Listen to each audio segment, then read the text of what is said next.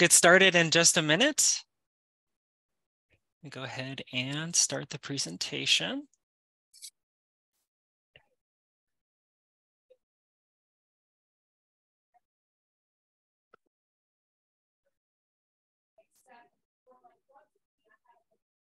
Okay. So hello and welcome everyone. We're about 2 minutes past 4, so we'll go ahead and get started. A very warm welcome to the March 2023 Data Coordinators Quarterly Call. We're very excited to share updates and give time for everyone to collaborate together in a couple of roundtable discussions at the end of today's session. Just a few quick housekeeping that the session will be recorded and archived on the event page that was shared on the Data Coordinators listserv before the meeting. Spanish captioning and CART are also available. And I am also going to post the Spanish captioning websites so that if you want to look at that, then you'll have that in the chat right now. And so that link was just posted. If you are just joining, please make sure that you are muted. Feel free to raise your hand or post any questions in the chat. We're a pretty informal group, so we're always happy to have some discussion throughout today's session. Without further ado, then we'll go ahead and jump in for today. I think it'll be good to start off with introductions for some of my colleagues here at AUCD. I can go ahead and let Dawn Rudolph introduce herself first, and we'll go around. Hi, I'm Dawn Rudolph. My role here is Senior Director for Technical Assistance, and I've been fortunate to support NIRS and all of you for a good number of years now. So thank you for all the work that you do with the data, because it's so much more meaningful than you know. So go and popcorn to Oksana. I see you at the top of the at the list now, if you want to go next. Yes, thank you, Brandon. Good afternoon. My name is Oksana Klimova, and I'm Director of IT and Web Services at AUCD.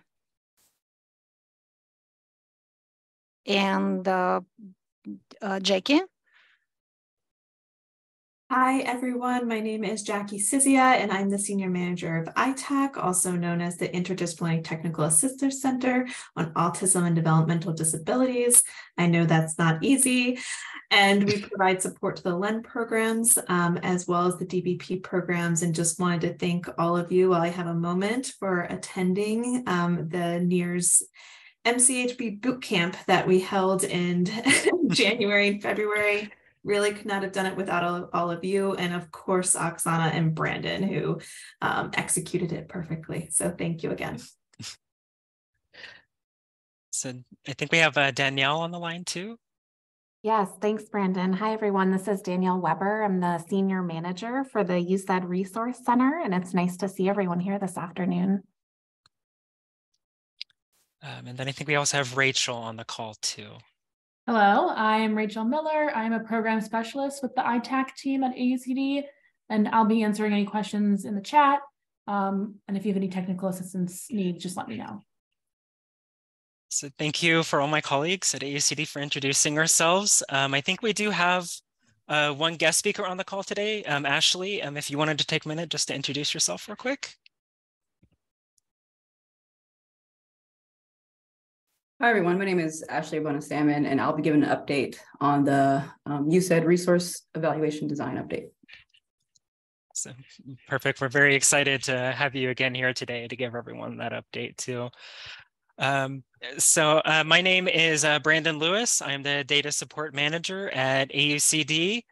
So I'm very excited to have been supporting everyone with all of your questions and NIRS the last 8 to 9 months now, which has been absolutely amazing. Everyone always has great questions. As we're getting into the agenda, if you're just now joining, feel free to put in the chat your name, your program, and how many years you've been a data coordinator. I think that would be really interesting to see who we have on the call today.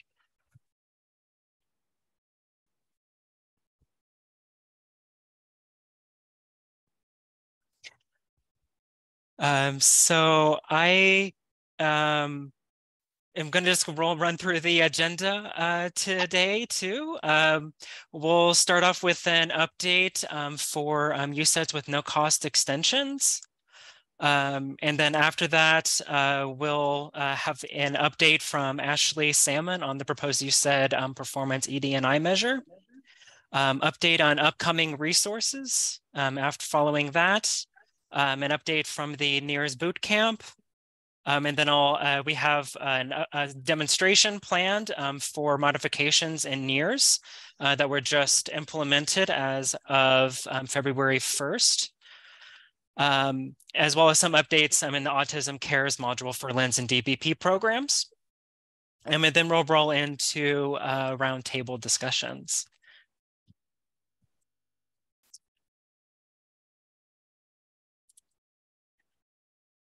Okay, so without further ado, we'll go ahead and run into our first topic for today, an update for UCEDDs with no cost extensions.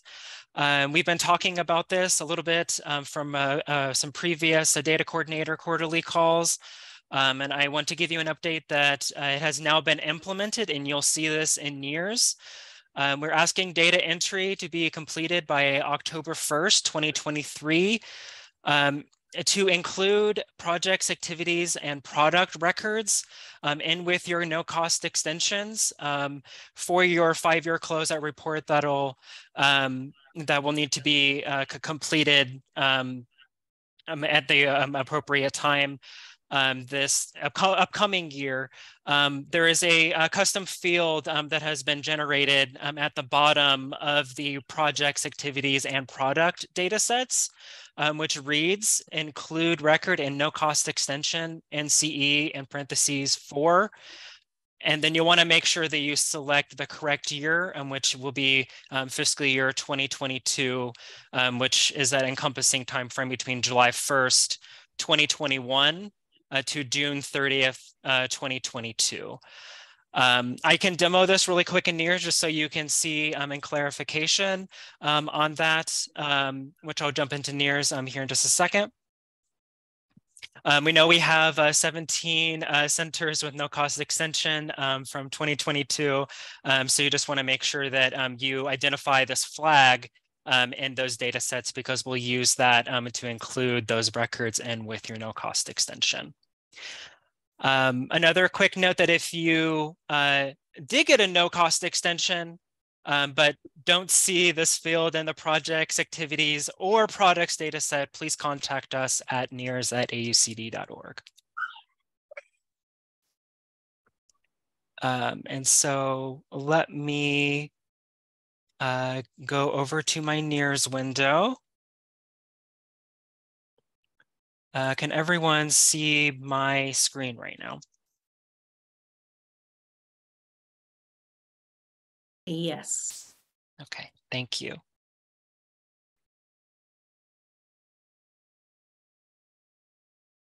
Let me grab the right login, that'll help. Okay, so we're using dummy data, so no information is going to be like real data that you might see on screen. It's the same flag that's set up in each of the data sets. It's at the very bottom of the page. I'm just going to demo adding a project record so that you can see that. So I'm in the projects data set right now. I scroll to the very bottom of the page. And then it's I'm sorry. I guess maybe that got deactivated. So here, let me try in the activities data set.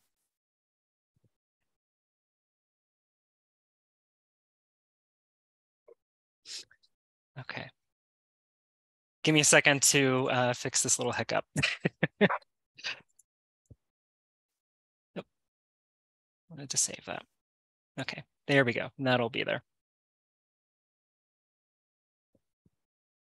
Okay, bottom of the data set in the activities data set, it's the same field and you'll see the option there. If it's part of your no cost extension, you just want to select that and then click save. It's not a required field. If it's a record you want to include for the current fiscal year in 2023, just leave that blank, save it, and you'll be good to go. Are there any questions that we have in the chat on that? No questions. Okay. Oh, there's not one. Okay. Will records only be for one or the other year? So are you asking like if you have a record that was for that you want included for both 2023 and in your no cost extension, will you need to create separate records for that? I just want to clarify on the question. Okay. So Oksana might be able to help me with this question. I just want to make sure I'm going to give you correct information on that actually. This pull-down list will list only 1 year because you got extension only for 1 year. That's it. There is nothing else to explain. The funds extended for 1 year, and we created flag to flag the activities, products, and project that's supposed to be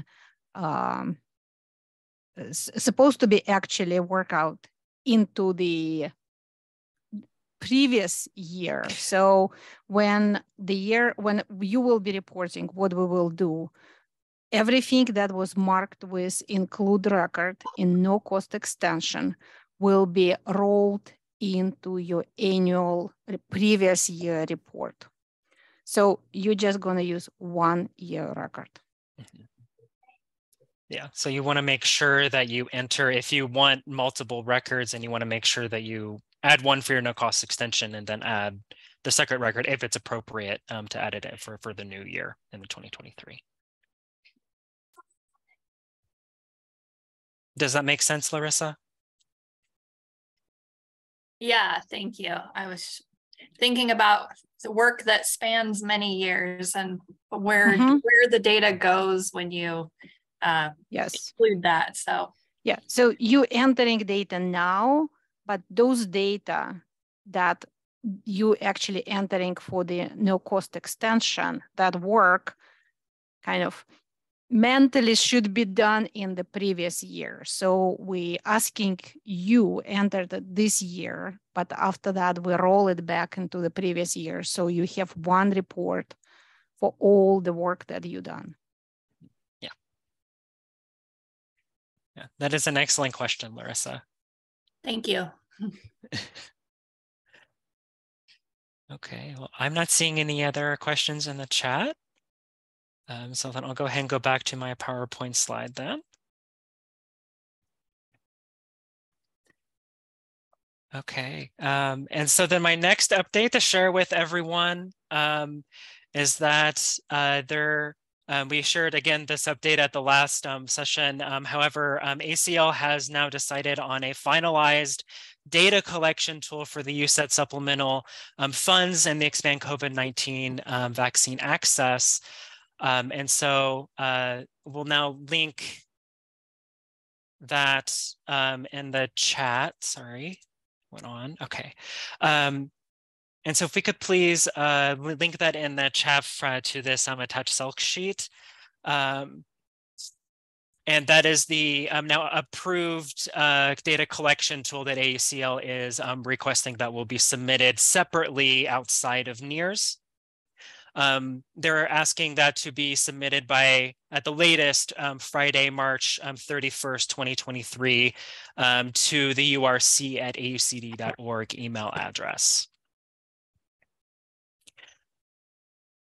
And then there is a separate reporting on the American Rescue Plan funding, which will be completed in NIRS. This will be completed in the annual PPR part, and then a new part 5 for your 2023 and 2024 PPR that will be completed later in this year. And so that'll again be due on July 30th, 2023, and then July 30th, 2024, in the final report, part 5. We've demoed this in previous data coordinator quarterly call. It's already there in the test center, and let me know if it'll be helpful to go there, if it's helpful to visualize it.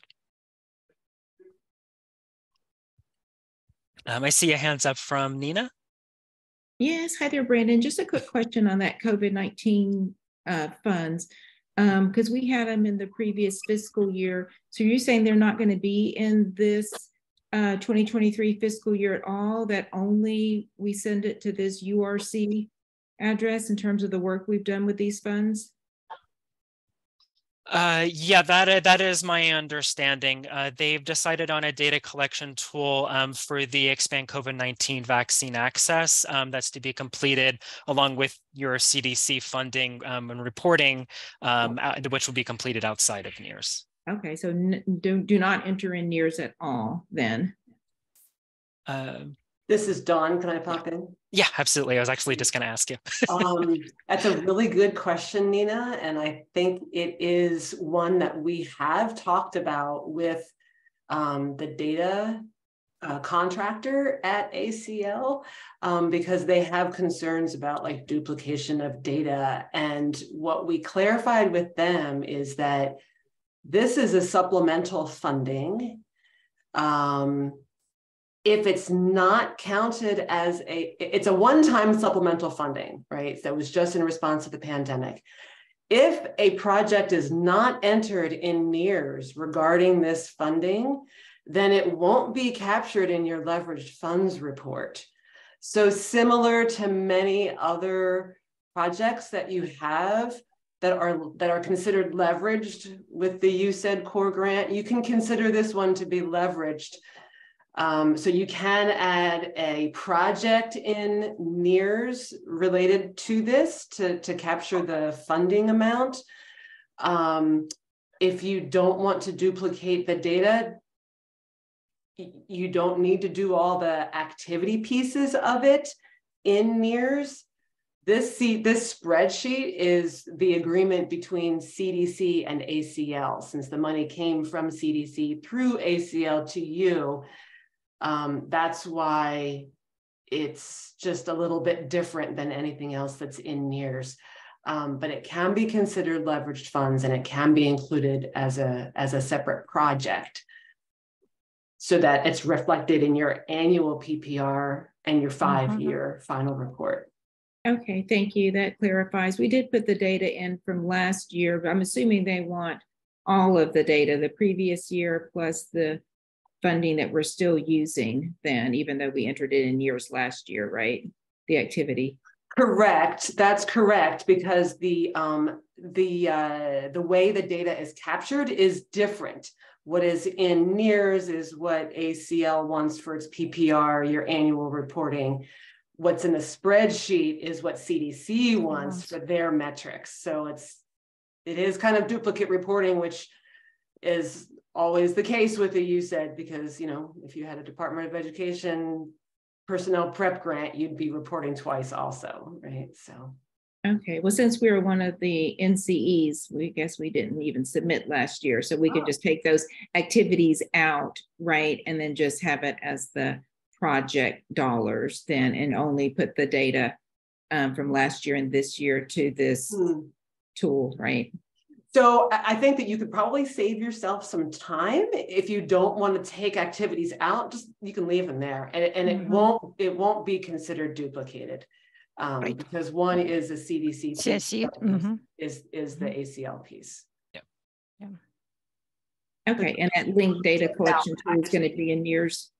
I'm sorry, say again. But where is that data collection tool? We just posted the link in the chat. Again, it's separate. That's outside of NIRS. It's separate. Okay. Okay. Thank you. Sorry for all the questions. That clarifies. No, absolutely. Perfectly good questions. And we've long ago learned that if one person has that question, there's probably 4 others who did too. So all right. At least it does. The link does go to an Excel spreadsheet. So it does look uncommonly informal for a federal reporting document. So if you're feeling a little unnerved by that, we acknowledge it, we recognize it. This is the formal guidance.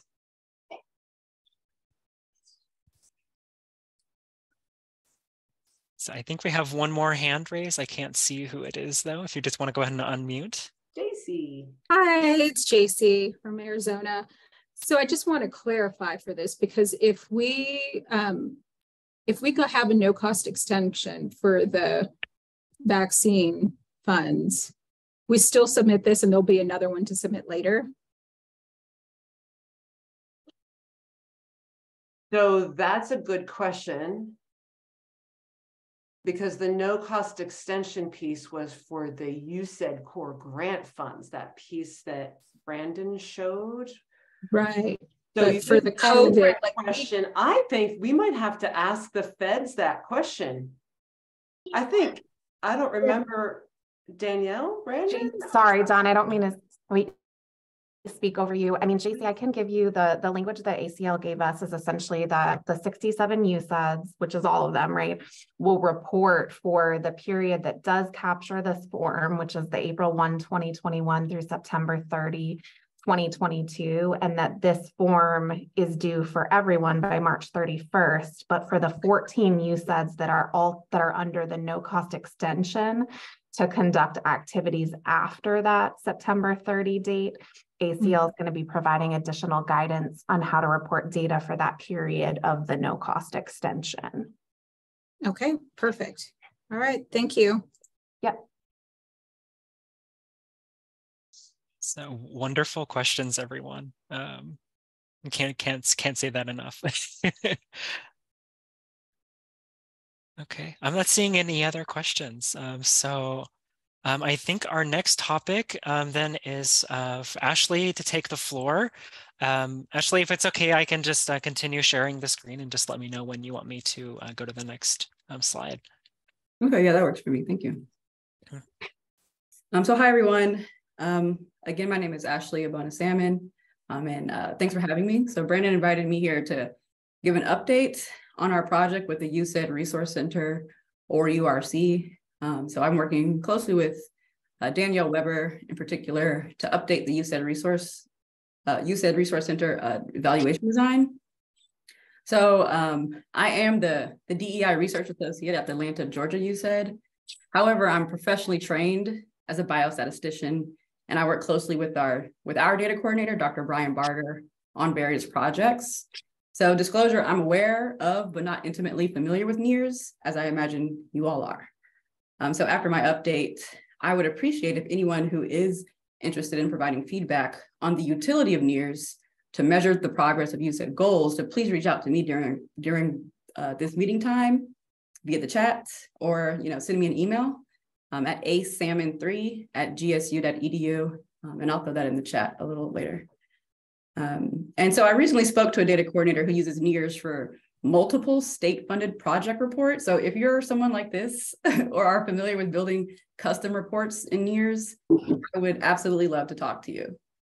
So if you go to the next slide, Brandon, that'd be great. So I'd just like to talk about the project from a systems change perspective. So just a quick reminder about the scope of the project. We are gathering feedback from network members to inform updates to the URC evaluation design to reflect the equity, diversity, and inclusion initiatives happening across the network. So as a result of that first phase of this project, which I've characterized as this exploratory phase, 3 themes really stuck out. So the first one is investments into the development of equity metrics across our institutions seems to have resulted from the increased awareness of health disparities. And this emerged from COVID-19, as well as the summer 2020, the racial and social unrest that we all experienced from police brutality and all of the BLM protests. So these recent events, moving on to our second theme, these recent events tested our institution's capacity to be culturally responsive while maintaining costs and productivity. So many found this conflicting as our institutions highlighted, diversity, equity, inclusion, DEI, new roles and titles emerged like my own, and various workshops and working groups took priority that may not have resulted in measurable changes. So the third theme is this desire for sustainable change and the lack of measurable impact has fueled an interesting phenomenon where measurement gaps are often are identified and often inadequately filled, resulting in missed opportunities for us to really start measuring the progress of this important work. So if you go to the next slide, Brandon, that'd be great. So just a little background on the exploratory phase, as we're calling it. So the audience was basically anyone in the network, particularly those who had access to underrepresented communities. The goal was to understand how UCEDDs may already be assessing the progress of equity, diversity, and inclusion at their UCEDD.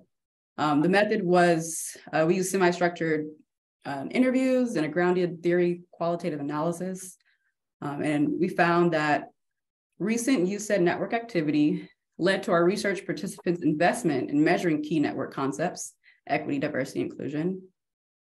However, some participants encountered more structural barriers than others at the UCEDD that really minimized their capacity to measure these complex ideas. So can we go to the next slide? Okay, so this is an image from a practical guide to evaluating systems change in a human service system context. It's by Nancy Latham. It's from Learning for Action, and it was published in 2014. It's a part of a whole 92-page guide, but I saw this graphic in there, and the idea of systems change, really struck me as pertaining to this project. So I'll just kind of visually describe the image in front of you right now. So there's, 3 different flow charts all coming together kind of into one. There's 3 main components at the top, which are institutional structures, pathways, and individual outcomes. And when you get to the bottom, there's a 4th category for effective collaboration and systems change. So this describes a system as having 3 elements: institutional structures that shape pathways which affect individual outcomes. So it says, seeing system change, how can you initiate, how can initiatives build systems that work better for individuals? So what keeps systems from working well for individuals? You have these structural barriers that restrict the ability of actors to improve, which results in ineffective pathways and leads to limited individual outcomes. So in order for these systems initiatives or system change initiatives to contribute to system change results, we have to have effective collaboration, which supports effective system change initiatives, contributing to conducive structures that enable actors to build improved pathways, which lead to improved individual outcomes. So I'll put this in context with the project in the next slide, please. So the framework impacts the connections between specific aspects of collaboration and the ability of a system change collaborative to lower structural barriers and improve pathways. So in order for us to lower structural barriers and improve pathways, we need to help operationalize and assess system level improvements. And that will lead to better individual outcomes, right? So in context, we have our structural barriers, which I identified as data health or quality, but more specifically data reliability. And data reliability can be defined that by data that is complete and accurate. So, right, unreliable data would be data that's incomplete and inaccurate. So this emerged as it relates to collecting data at the UCEDD for multiple purposes, right? So you have your evaluation purposes. Some people are doing collective impact, which makes its way into impact statements, different levels of data dissemination, different aspects of data dissemination, and various reports back to funders, right? And which creates a really big data reliability issue. We talked about duplicate entries, we're talking about aggregating data and disaggregating data, and the different ways that we're presenting the data on these different reports, which makes it very difficult to measure progress when you have all these different types of data, answering kind of similar questions, but not exactly the same questions. So then you have our pathways. So this idea of data literacy emerged as it relates to collecting data on and with people with disabilities, including IDDD from historically underrepresented communities. So this is the pathway that we need to improve in order to actually get to the individual outcomes that we're looking for, which is increased participation for people with disabilities, including IDD, across historical underrepresented communities. So then this aspect of collaboration is a huge part of the flow chart. And so data reliability, data literacy, data quality, data health, all implicates NIRS and the need for continued support from data coordinators like yourself, directors, and program staff throughout the network. You all have a set of skills and knowledge that would really make this, stick, and create sustainable practices that really would allow us to start measuring these important concepts. And then lastly, so the scope of the project implicates people with disabilities, more specifically people with IDDD as key stakeholders, and they should be included in all phases of the project. Ultimately, we will be improving their outcomes by measuring these things, right? So if you can't see it, you can't change it, right? So we really want to be able to see what's going on at the UCEDD, at the individual level, at the UCEDD level, so that we can really improve outcomes for all. Next slide, please. I guess that's it. Thank you. So thank you, Brandon, and thank you all. And so I think just one thing that I'd like to leave you all with is there are more things in NIRS that I can explore, and Brandon has been a good help with that for me. And so just to remind everyone on the proposed PR language from ACL is increasing the percent of people with disabilities, including IDDD, from historically underrepresented communities who participate in the development, implementation, or evaluation of a UCEDD project. And in working with Brandon, I found that we could consider updates to the project's data set to include fields for other disability, expanding beyond IDDD, just to satisfy the language from ACL. And then the project's data set also links to the directory data set, where we propose capturing additional information on project support staff in the contact field, including students, staff, faculty, caregivers, family members, as well as community organizations. And I don't know how much this recommendation might resonate, but I did propose the idea of tying funding to a 5-year UCEDD core grant for this particular PPR, so to consistently capture changes over time. Then that proposed PPR measure may need to sunset quantitatively after 5 years, assuming that you reach this critical mass, right? But we also have to maintain, or have to ensure that positive quantitative outcomes are maintained, so that we can really understand. So no, we need to sunset it quantitatively after 5 years, ensuring positive qualitative outcomes are maintained. So once you reach that critical mass, these qualitative outcomes, so this meaningful participation at all critical stages of the UCEDD project should continue to develop over time beyond that 5-year grant period. So this is just kind of where my thinking is now. We're moving on to this next phase with the cognitive interviews, really trying to iron out some different approaches to training and technical assistance related to the rollout. So again, if any of this sounds interesting to you as a data coordinator or as somebody who really loves exploring NIRS and different possibilities, I would really love to talk to you. So if you could send me an email, I think Don posted my email in the chat. Please reach out to me. I'd love to talk to you before the end of the month. So thank you, Brandon.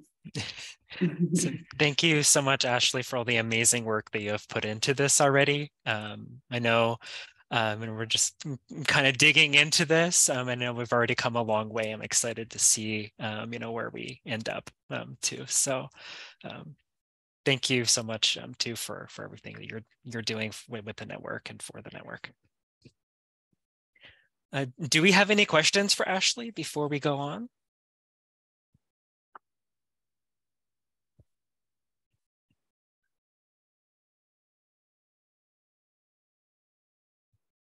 Okay, I'm not seeing anything in the chat.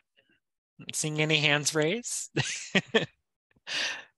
Okay, so we'll go ahead and dredge onward then. Okay, so our next topic for discussion is just a couple of updates on upcoming resources. LPQI videos are in progress. We'll be sharing more information on these as soon as they're available. I know we've gotten a couple of requests for the NIRS calendar for 2023, and I am planning to get this underway within the next week or two as well. And so I'll share more information as soon as that is available as well. We're very, very excited to announce that the first ever 2023 Spanish paper forms have also arrived, and they are on the NIRS resources page. I can show you where to find those really quickly. I'm going to share over on my other screen really quick. Give me just a second. Should be that one. Okay. Can everyone see my screen okay? Yes. Yeah. Okay. So it's on our AUCD homepage under resources, NIRS. And then you scroll down and go to NIRS resources. And you see in big red letters the paper forms in Spanish. And then you can click on here and find the correct form. I know we're still waiting on a couple of forms, but most of them are here. We wanted to make them available as soon as possible. We'll be posting the other ones as soon as possible.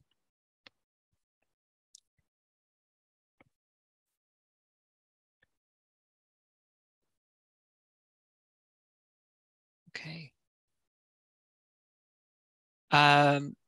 And then I also wanted to give an update that the NIRS Bootcamp, which just concluded on February, or early February, has been archived, and materials for each session are linked at the top of the page as well. And so I've linked everyone to the event page so that you're able to find those if you would like to listen in. We have a couple of materials listed for each day, including the PowerPoint slide deck and a demo script that walks through the demonstration portion for each session. If we could also go ahead and link that in the chat too, please.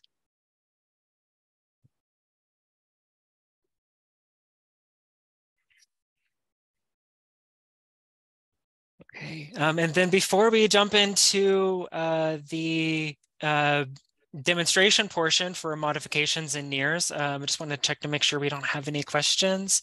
I'm not seeing any in the chat. I don't see any hands raised, so I think we might be okay.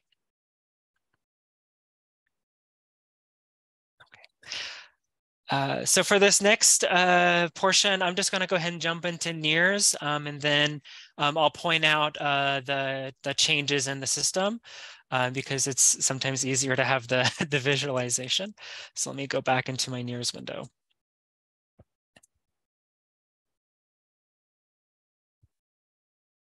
Okay. Everyone able to see NIRS? Yes. Okay, thanks.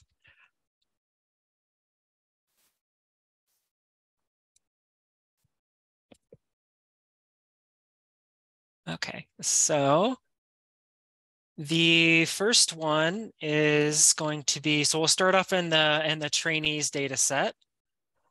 And so this will be for long, medium-term, and short-term trainee forms. And so all three types of trainees. So I'm going to go to trainees data set, add long-term, medium-term, just so you can see this. It's a new field called gender identity, and it has a new list. It's about halfway down the form, and it is right here. If you click the drop down, you'll see a couple of new options. And so you just want to select what is most appropriate based on federal reporting requirements. And we've seen a couple new options for like transgender man, transgender woman, as well as other, or choose not to disclose / unknown.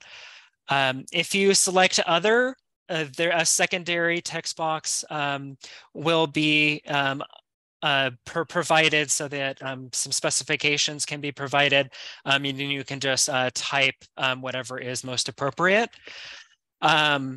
A quick note that no pronouns are being requested. They're not requesting, the federal funders are not requesting reporting like they, them, or their pronouns, or ze or here, for example. They're just requesting male, female, transgender man, transgender woman, and those are the options that are being requested right now. So just some quick clarification on that one. The next update in the trainees data set is the race options, which is the question that is just below it. All options are the same.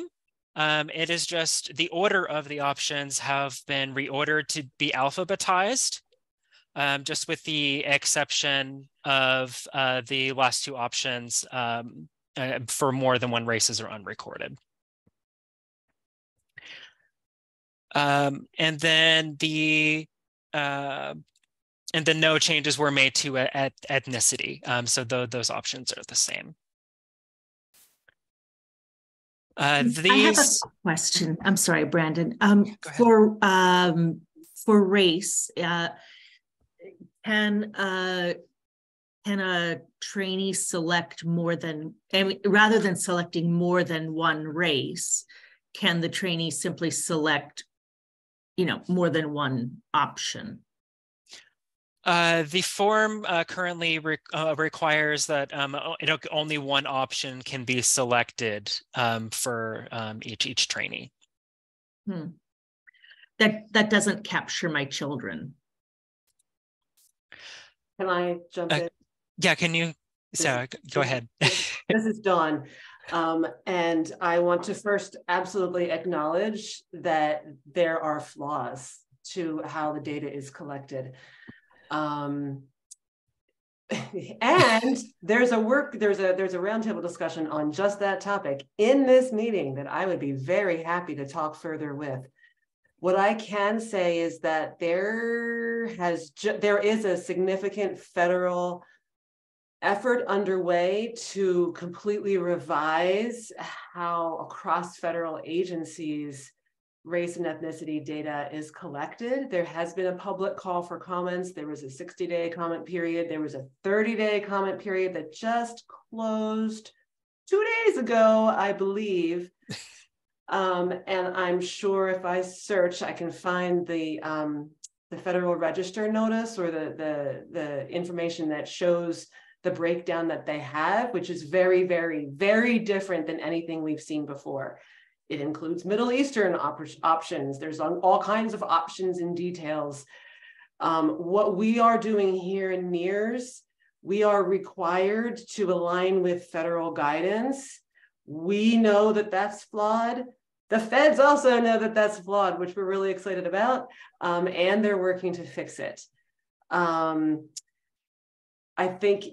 I'm not sure why, when we know there's some federal efforts underway to fix this, and similarly, there is a federal work group within HHS that is working specifically on the sexual orientation and gender identity. They literally are calling it SOGI right now, that acronym, sexual orientation and gender identity.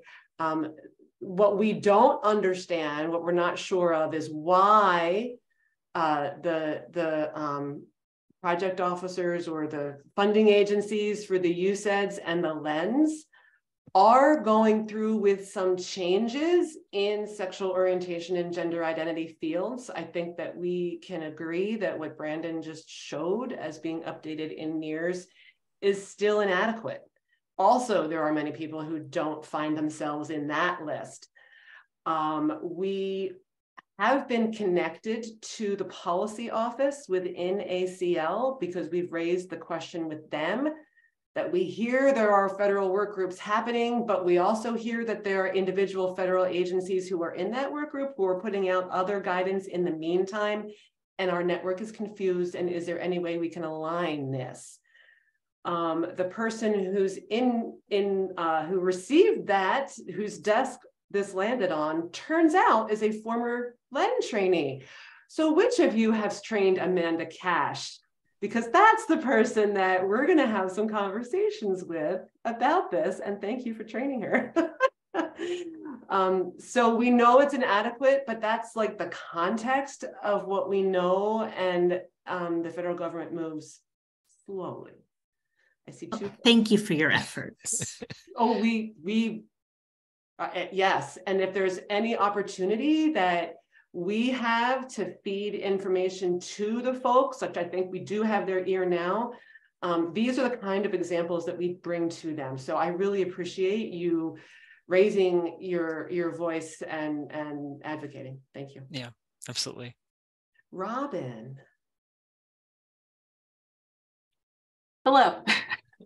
I have a question just specifically about the short-term trainee form and whether it was requested by the federal funders to require some fields that hadn't been required before. Because gender identity, even though it's not marked as a required field, seems to be required. The gender drop down here and won't let us save the form. And so, you know, temporarily we're choosing the choose not to disclose unknown. Here, let me, that is a good Robin, question. This is Oksana. It's definitely should not be required. If it's required, it's we miss it through the testing, and we will fix it in the next day. Thank you for bringing this to attention. Yeah. Yep. Yeah, and I see it right here actually too. So thank you, Robin. I appreciate it. You're welcome. Yes, we find things. You know, and we have no problem with the longer term trainee, you know, fields being required, but for short term, you know, it's very difficult when we have such a short term time with these students, and we're not requesting that information, and it should be self-report. Yep. But for long and medium, it was always required. Yes, just to be clear. Yep. Yes, okay. It is fine. It's just short term suddenly. That changed. And also for short term, program type seemed to have disappeared for us to indicate whether it is UCEDD or land activity. I will double check. I write it down. I will double check. Okay. What is that? Yep. So. Thank you. Yeah. That's it for me. So no, thank you so much for pointing those out, Robin. You're welcome. And I'll give a shout out to Jill, our LEND data coordinator, for bringing that to my attention. So I'm speaking for us at the Bog Center. I see Lori also has their hand raised too.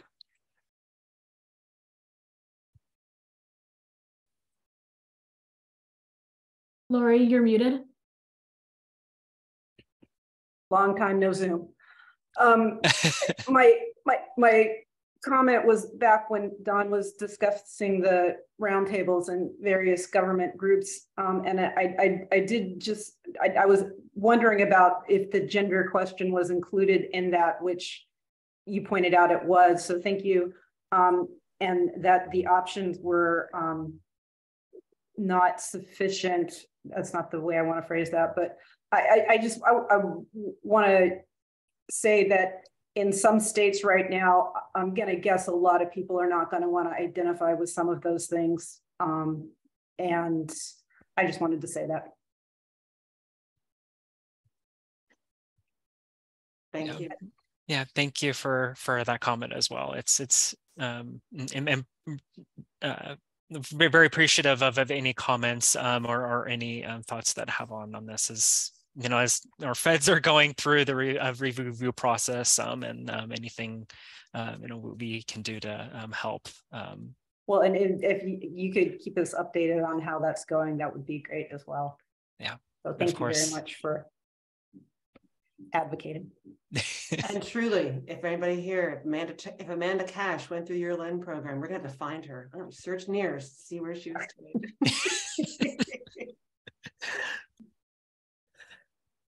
Okay, so I am not seeing any other questions in the chat unless if I've missed one.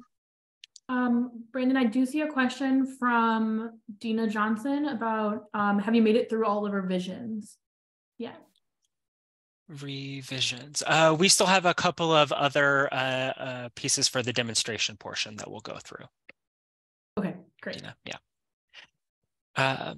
Okay, so that was it for the long-term and short-term records. I want to jump over really quick to the directory data set really quick, because those gender options are also mirrored in the faculty form as well in NIRS. And so I'm just going to jump over there really quickly. It's about halfway down the form again. Brandon, those was, oh, okay. Mm-hmm. No, go ahead. Okay. Yeah, again, you'll see that gender field listed in faculty, and those same options are listed based on what our federal funders requested for those updates.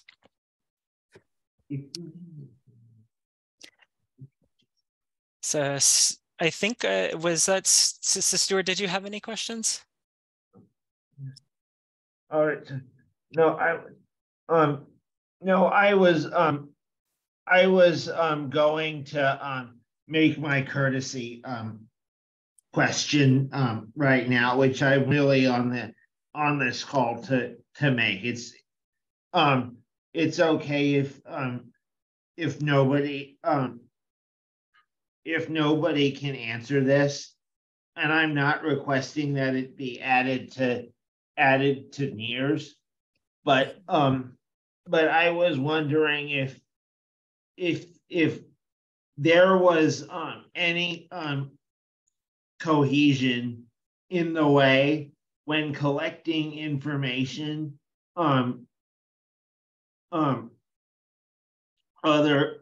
other UCEDDs besides my own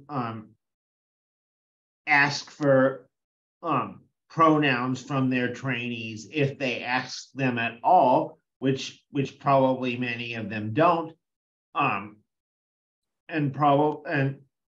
I'm asking whether they give citation examples in as with two forms or three, such as he him versus he him his, she her versus she her her,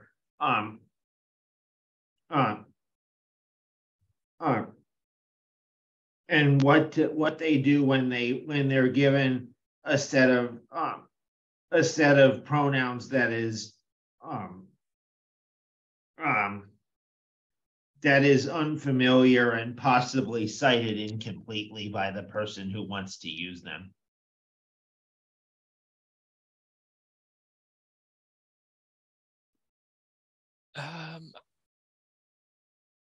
Wondering if maybe one of my team members might have. This is Dawn. It's interesting because it strikes me that this is a great topic to discuss. It's not required in federal reporting, but it can be certainly a piece of how a program chooses to be, sort of part of the program culture. And I wonder if it would be helpful to, and I don't know if I don't know, well, what would be helpful? Maybe, I mean, I almost wonder if there's a technical assistance question here that's a programmatic question. How do programs, raise, how do programs do this, right? If it's not something they've done before, if they haven't asked about pronouns before, how do they get there? If it's in a state that maybe is not receptive, maybe the state legislature is not receptive or the university administration is not receptive. It could be a different approach to how it's done. I mean, there's a lot of talking around this one. I do think it's important. It's unfortunate that it doesn't get captured here in NIRS at all because it isn't required for data collection. And I'm wondering if this is something that we might put a pin in to say, oh, hey, this might be something that we can address, like an emerging need that might be identified that any of our technical assistance activities, maybe outside of NIRS, could better tackle. That's why I was brought onto this call to begin with. Okay. I posed it at the NIRS boot camp. Yeah. And Stuart, I'm like, the technical solution, and maybe it's not going to be solution for like complete solution, but kind of shortcut. You can use user-defined field. So it's not going to be required field, but you can capture pronunciation and pronouns in that field. And that will give data coordinators can look at the trainee record and maybe share this with everybody in the program, so everybody will be aware about trainee pronunciation. And I can see that Julie posted in the chat, we ask trainees their preferred name and pronouns for name tags before orientation, as well as accommodation needs, dietary allergy issue, and etc. You have 10 fields, user-friendly, custom fields that you can use in trainee profiles. So you can capture that information in NIRS.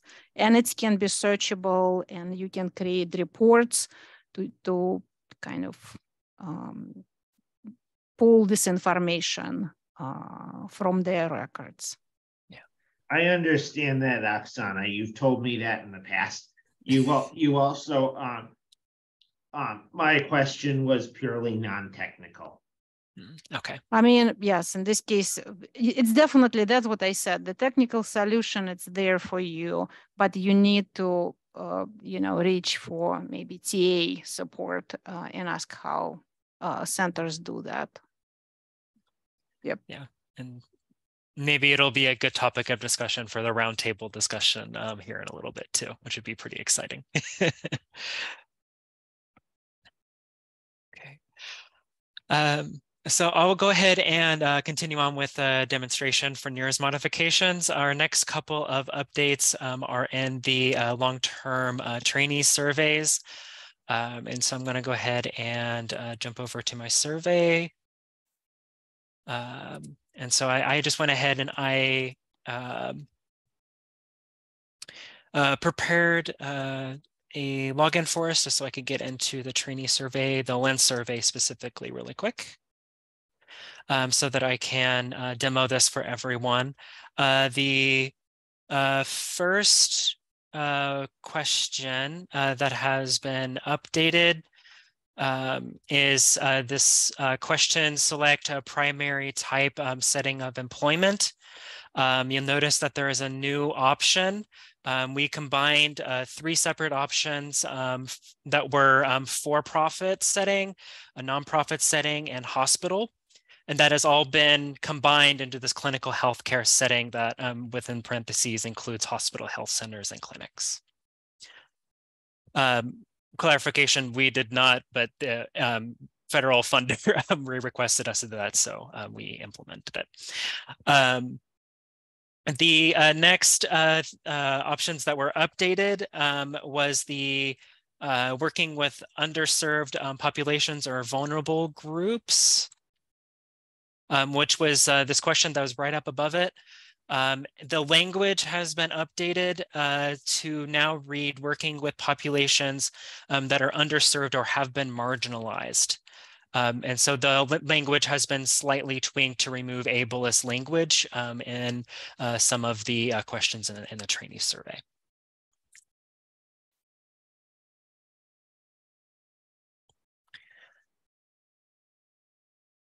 Okay, and then the last updates in NIRS is in the products data set.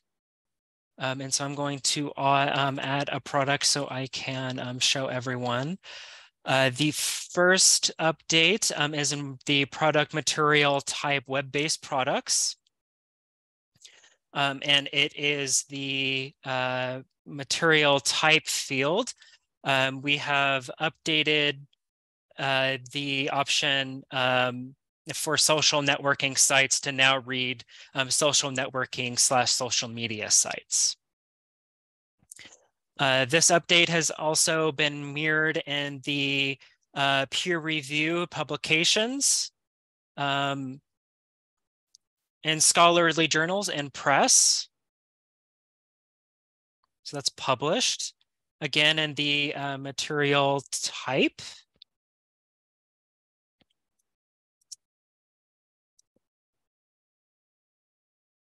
No.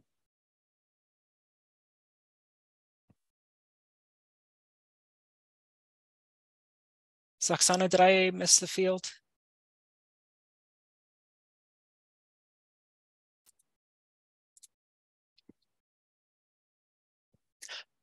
Oh, I am so sorry. Okay, I understand. It's dissemination. This is a separate update in the product material types. So sorry for the confusion. It's the dissemination vehicle field. Yes. Okay. Yep. Thank you. And so that now reads social networking, social media sites, and in the dissemination vehicle field in the product material type peer review publications in press. And then the last update for products was in the material type distance learning modules. 2 updates in this one. Which is in this one is in the type. There are 2 separate updates in the same field. The first one is again that the social networking has been updated to social networking / social media sites. And then now we have a new category as well called wikis. And that concludes the updates for the for that portion. We do have some updates in the autism CARES module for LENS that LENS and DBP programs will complete. I wanted to check if we have any questions before I move forward.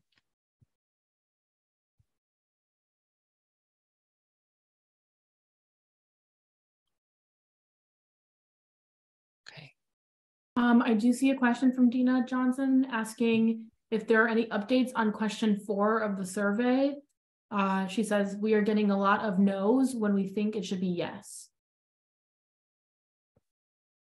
So question number 4. Do you know the specific question that's being asked? So the surveys may differ a little bit depending on questions. Is it the one that is asking about current work in public health organization or agency? Yes, it's that one right there that you have. Okay, okay.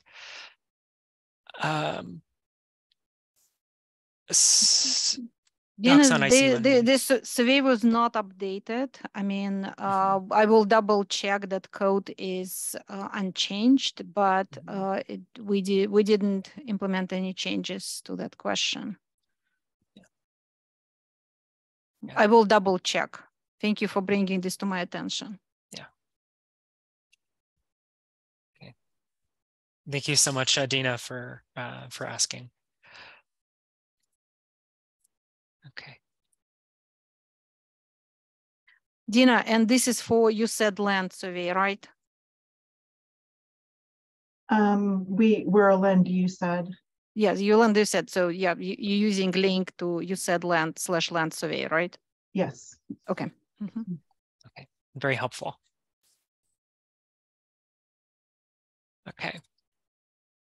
So I'm not seeing any other questions. So I'm going to jump over to the Autism CARES module just to demo 2 quick changes. It looks like Oksana has added in the test center the new CARES module, which would be very helpful for our demo today. We'll make these updated a little bit closer to June for everyone, like we'd have done in previous years. This will show the updates that will be whenever whenever you go to complete the Autism CARES module later this year.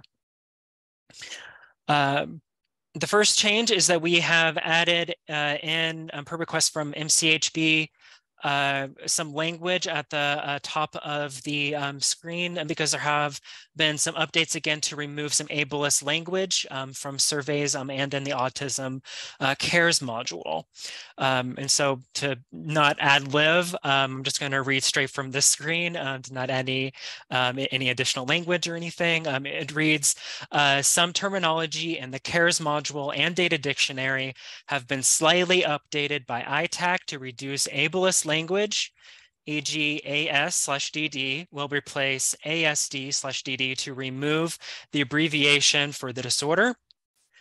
The data collected and reported by programs remains unchanged, and the definitions remain unchanged.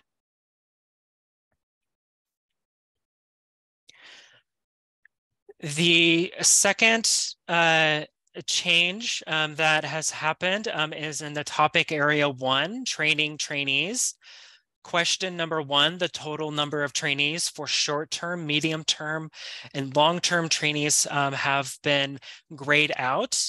MCHB felt that the data on short-term, medium-term, and long-term trainees was duplicated in the CARES module, since that is already reported on in your annual report in EHB. And so they decided that they were going to take the information that was already reported in the EHB, as opposed to also collecting it in duplicate in the Autism CARES module. So do we have any questions for the Autism CARES module?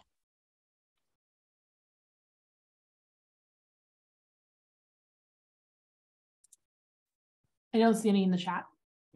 Okay.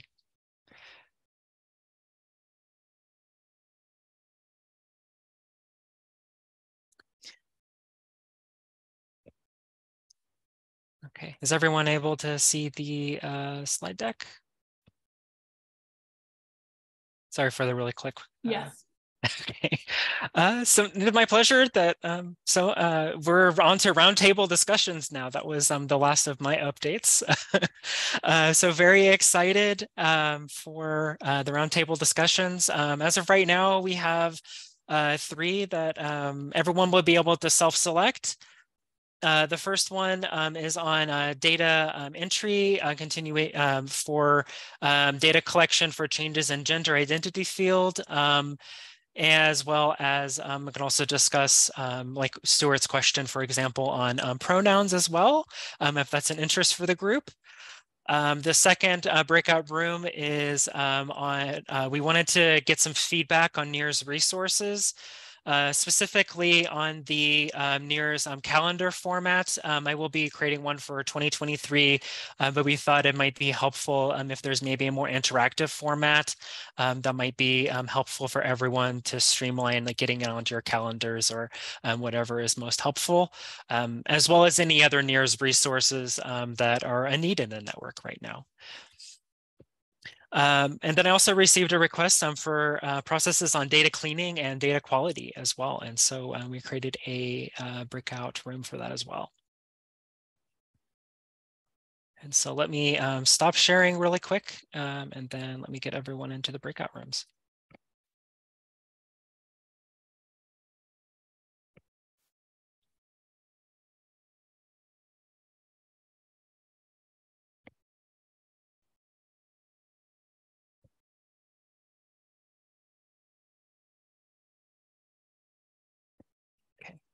So sorry, give me just 1 second.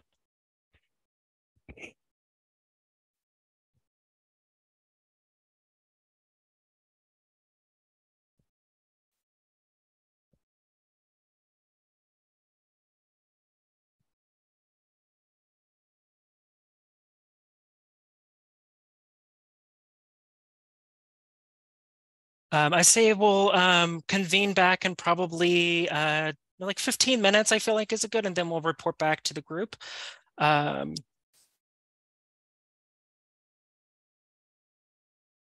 Okay, and then open rooms for all. Okay, so everyone should see that. And so you'll be able to self-select. I'll be in the NIRS resources room.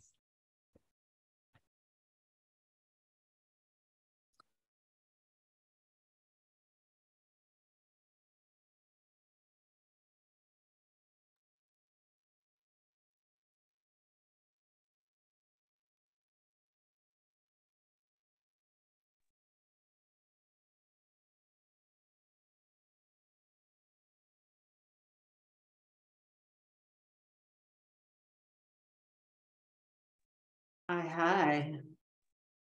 Somehow in the midst of shifting over here, I forgot to listen to what Brendan said about how long we have.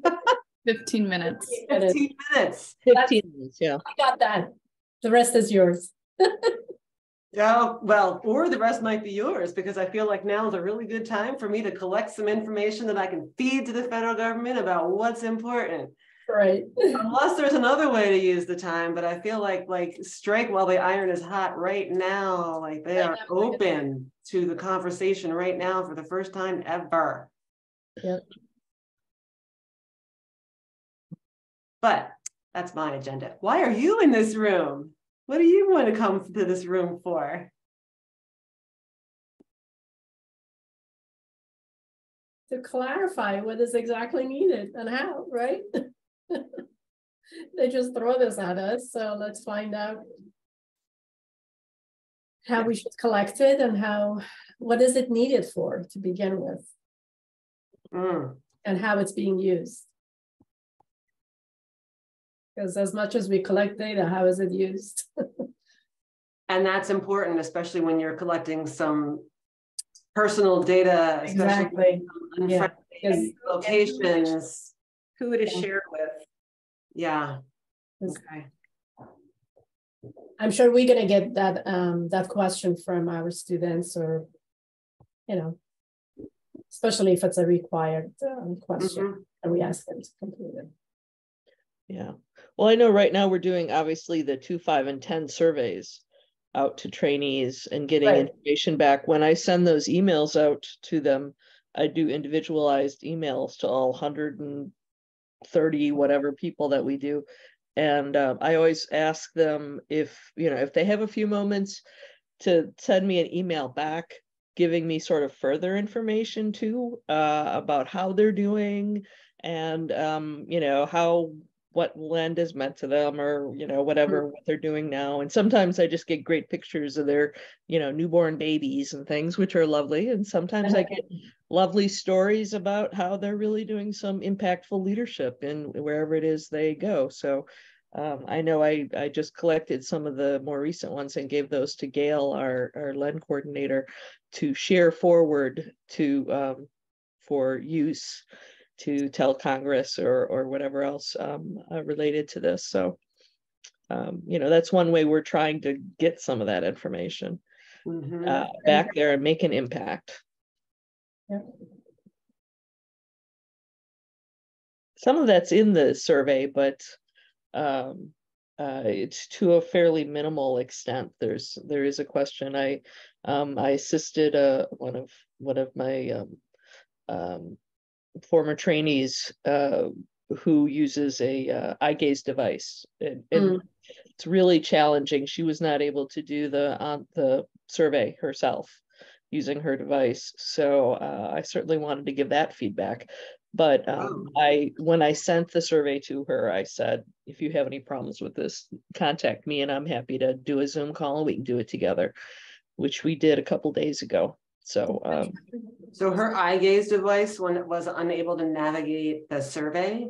Okay. Yeah, she also has issues with dyslexia, so there's multiple issues involved with her being able to, because to have it read to her, but also where it is she has to go and fill in and everything. She was not able to do it herself. Accessibility.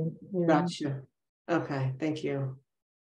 The gender identity questions, they're not on the current 5-10-year surveys, are they? I don't think they are. No. Or they're not required at all, right? Yeah. So. And this is Nina, but we are required to enter it in for medium term and long-term LIN trainees in terms of their gender. So we would have to ask them to report it to EHB. And that's super, I find that to be maybe super uncomfortable to be asking trainees to fill out these options that we know are inadequate. So far from adequate. What would help you? Because I don't know, like, I can share the context of how I know we got here, and I can't change the Fed's minds between now and the next time your trainee has to do something that might be deeply uncomfortable. So what would help? Did they even have a work group with those to figure out what those options should be? Okay. That there is a work group underway. There is an HHS-wide work group underway, which is why I'm so surprised that ACL and MCHB put out changes in data collection now when both of them are in HHS. So why is this HHS-wide work group working on this topic? And yet some of the federal agencies are putting out other guidance in the meantime for what data collection is happening.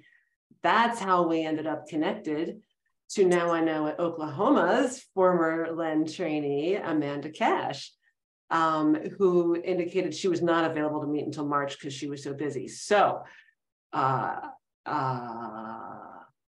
wish the other option, which in itself is offensive because, right, said something like, we lack the imagination and knowledge to come up with something better at this time. Please excuse us, right? Some sort of disclaimer there, because obviously we can't do that, but maybe when we talk to trainees or folks, we can say, I mean, it's just a matter of putting a note in a letter saying, hey, this is a work in progress.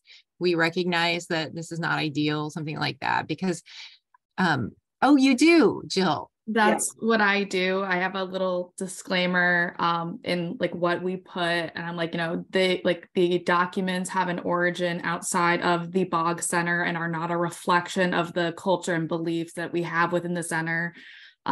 If you have any concerns about filling out these forms that you would like to discuss with me, you know, please reach out. And which tends to be beneficial just because demographically, I am closer in age to most of our LEN trainees than I am my colleagues. So they're a little bit more comfortable talking to me about concerns that they have about certain documents or whatever. Even if they don't remember their social security number, they're okay with coming to me. But that's what I put, because even when I was reading through some of the language, I was like, that's kind of yucky. Would you be able to like copy and paste that language in a chat box for us here? And I can then grab it from there and make sure it gets into notes. Sure. It might be Does something. Bog Center get a credit for that, Dawn? Because you can call it a dissemination. You can count that one. Yeah, we're making data right now, right? Live. I include vague language like that when sending out the 2, 5, and 10-year survey, but it never occurred to me to include it when collecting just from current trainees. So that's brilliant. And I wish I was your age. Yeah, I am also happy to take back to the feds that your grantees, like the impact that it has on the relationships that you have when you are being forced to ask for data that you know is just not right, and is offensive. So that these stories are helpful right here, right now. I'm taking notes. I will also just say, in the state where I am right now, there are current laws in the legislature that might make people really afraid to disclose some of this information. I mean, I'm not going to lie.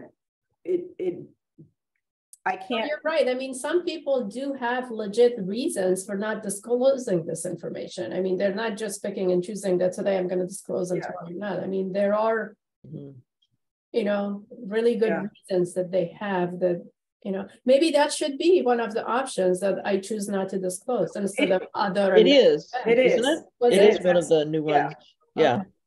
Yeah, I mean, you make a very good point there because Texas is very oppressive, you know, in terms of the rights of people wanting to even change their gender, parents being, you know, at risk for being prosecuted for having their child go through gender changes. So I didn't even think about that for them disclosing it, the ramifications of that. But I do like the response you gave, Jill, and thank you, Dawn, for sharing that with us. I wonder if there's an option to put on that survey, how do you prefer to identify? But then again, that comes back to the Texas law. They put that on there and there could be ramifications that might make them afraid, but that at least gives them the option for them to decide how they want to identify as opposed to other unknown, which I do find other offensive as well. But it gives them the option to decide how, because terms are always changing too, right? So even if we put a list there, they should always have the opportunity to express how they want to identify without being othered. It's interesting because I think, Chris, it was you who said, oh, progress is slow and we're making progress. Putting the word other is quite literally going backwards. We did not, the change to other was literally a change away from language that we had carefully vetted and said, if these, you know, these are the options that are required for federal funding. And then we added, you know, some of you may remember, we had another field that said, if none of these options apply to you, please indicate how you'd like, you know, what does apply to you without using the word other. Like we had that for years. Yeah. And now we have other. So it is a little bit of reflecting how slow the federal government works. And it's just interesting that, you know, the folks who are now in this administration and recognizing and understanding the need for this is rolling it out at the same time that really people can get arrested for this. Exactly. That's exactly why when we are explaining on the NIRS data entry form, mind you, that these options were based on options that were given to us. Not only do we need to know the year, but we need to know the exact month and day of the change. Yes. Okay. I wanted to add that I don't know if the rest of you are the same as us, but we have so many times when trainees are coming on, it's like they fill out an application form and then they fill out a trainee registration form. And then for our Weissman Center, they have to fill out a form for being in the building and having access to things. And it's like over and over and over. And what I tried to do this past year is make sure that any of the forms that we personally had control of, I took out anything around that was not needed. We don't need to know. Sure. It's the end, right? Yes. I wanted to give enough time for everyone to report back on what everyone talked about. I know the breakout sessions. We were just in the middle of a comment. Yeah, we were too. Yeah. That was brutal. That was brutal, Brandon. To ask the gender, one very obvious omission in the gender field that I'd appreciate that Dawn report back to the people who created this is non-binary. Yes, completely missing. Yes, thank you. I can't say it strongly enough. Thank you. Yes.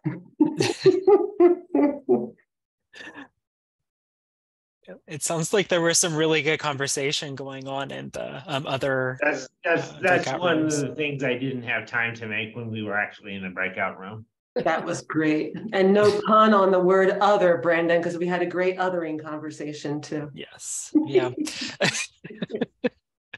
yeah, the options are very flawed, but the good news is it is known, and everyone's working to try to come up with solutions too. So does anyone want to share? I didn't have anyone in the NIRS resources breakout room, and so anyone want to share about what talked about in the other two breakout rooms in the last couple of minutes?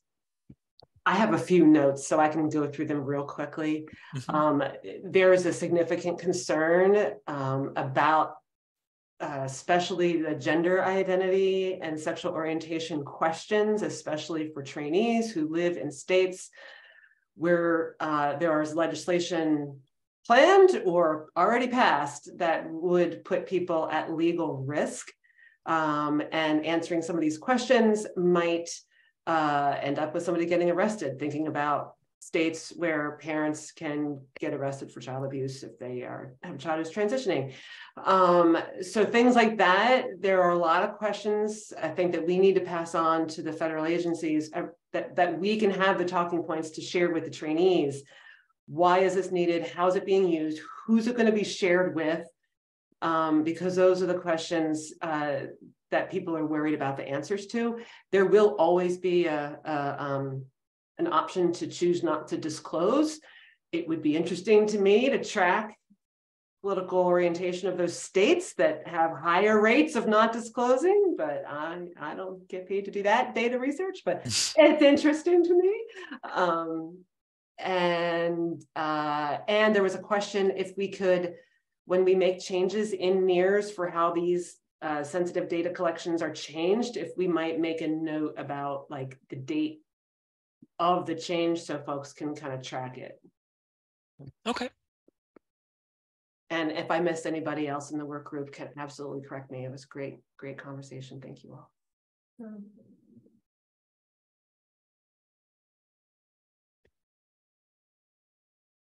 So Oksana, or Jackie, I think you were in the other breakout room if you want to share. Sure. We talk about data cleaning, and actually our conversation started with sharing processes that centers establish to ensure the data clean, the data entered on time. Carol, thank you so much for sharing experience from your center. We talk about field and its I know pain point in activities.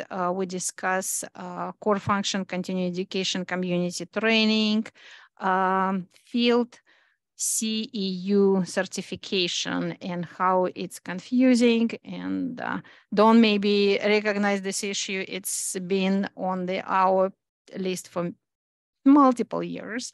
So, and how current setting maybe do not help report accurately on what centers do. We talk about I show a couple tools, our error reports, share with the group how to keep, what tools can help them keep data clean.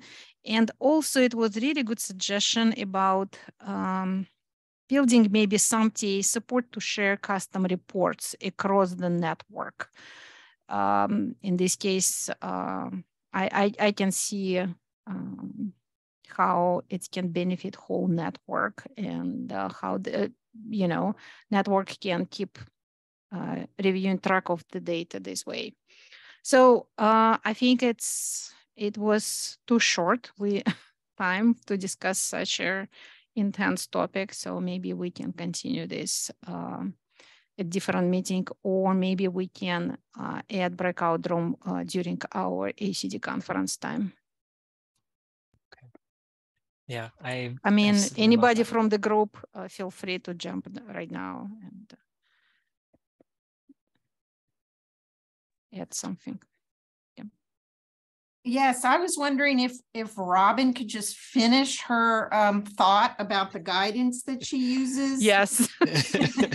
That's what I said. It was brutal because we were cut right in the middle. Sure, yes, I was cut off mid-sentence.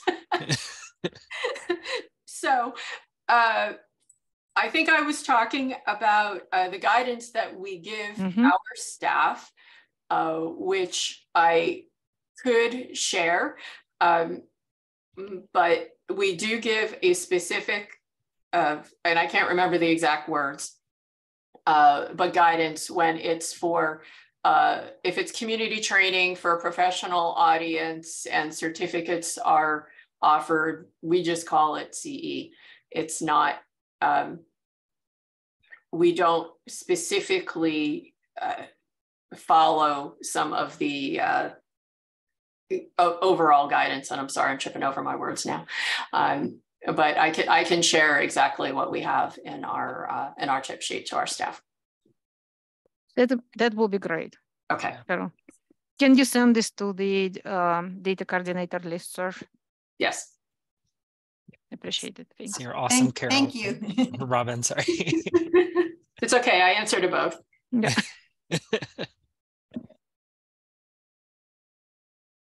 Okay. Well, I'm going to post the survey for today's session in the chat. If you're able to take just a couple of minutes to fill it out, shouldn't take no longer than 5 minutes.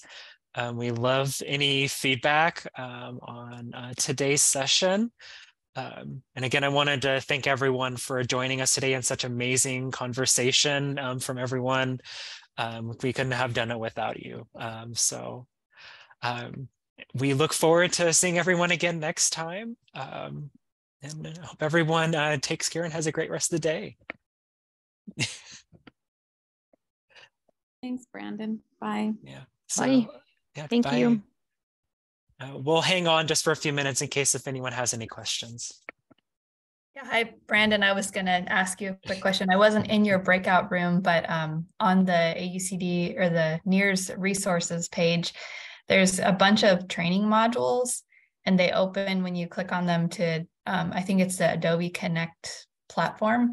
Yeah. I don't know if it's just me or my system or my computer, but I'm not able to access anything on Adobe Connect. I either get an error page that says something about a login not valid, or I get a login page that then tells me I don't have an account or access to get to those. Okay. Yeah, that is because I have to create an account for you. So that you can access them. So let me send you a welcome email really quick. I'll send that to your email just a second. And so if I have other staff and colleagues who would want to access those, they would all need an account as well. Okay. Yeah. If you can just send me either at NIRS@aucd.org, or you can send it straight to me at blewis@aucd.org. Just send me their name and their email, and I can make an account for them really quick. Okay, thank you. That answers that. Internal mystery. I was like, why can't I get to this stuff? Yeah, I promise you're definitely not the only person to tell me this too. We're in the future, maybe you're going to be looking at updating them and maybe moving over to a different platform in the future, but that probably won't be for another year or two. We're still kind of working through in which direction we want to go. So, but I'm always quick to encourage you to blame the technology and not yourself if you can't get something to work.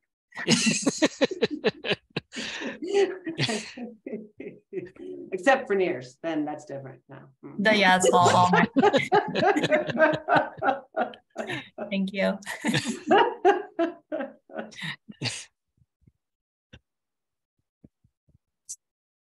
I just had a question.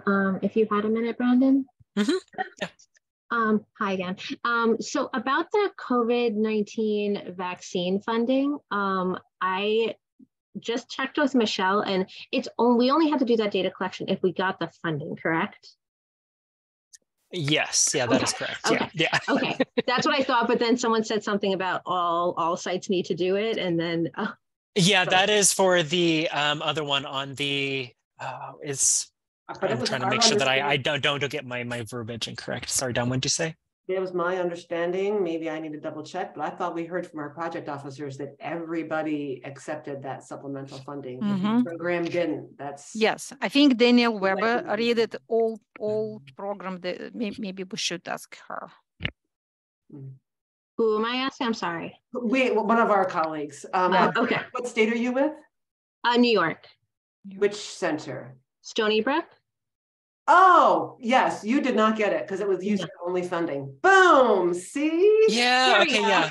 I was just about to be like, wait a minute, you're a Lind only. Yeah, don't worry about it. Boom. Gotcha. Okay. Actually, I took a site visit to Stony Brook back in November. Did I meet you there? Oh, what a wonderful program. I don't know that. Thank you. Thank you.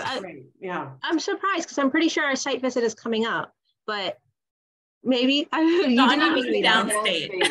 I was thinking downstate. Jackie had to correct me. Yeah.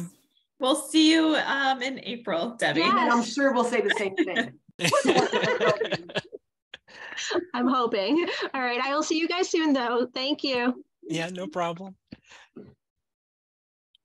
I get the Sunnis confused.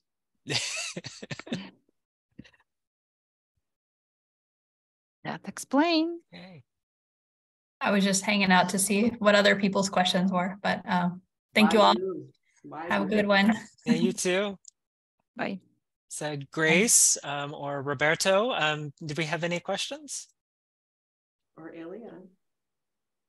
Debbie just asked my question, so I got the answer. So when we do not receive the funding, we are not required to submit that form data collection tool by March 31st, right?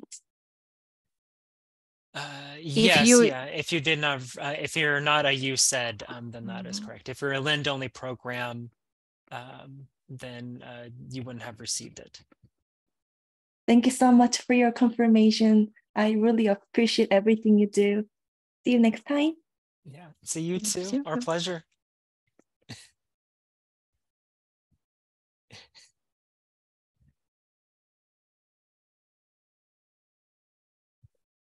Okay, I think that's everyone. That's it? Yep. Awesome.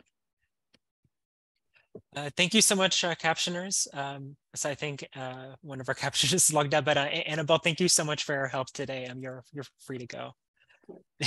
Again, could not have done it without it.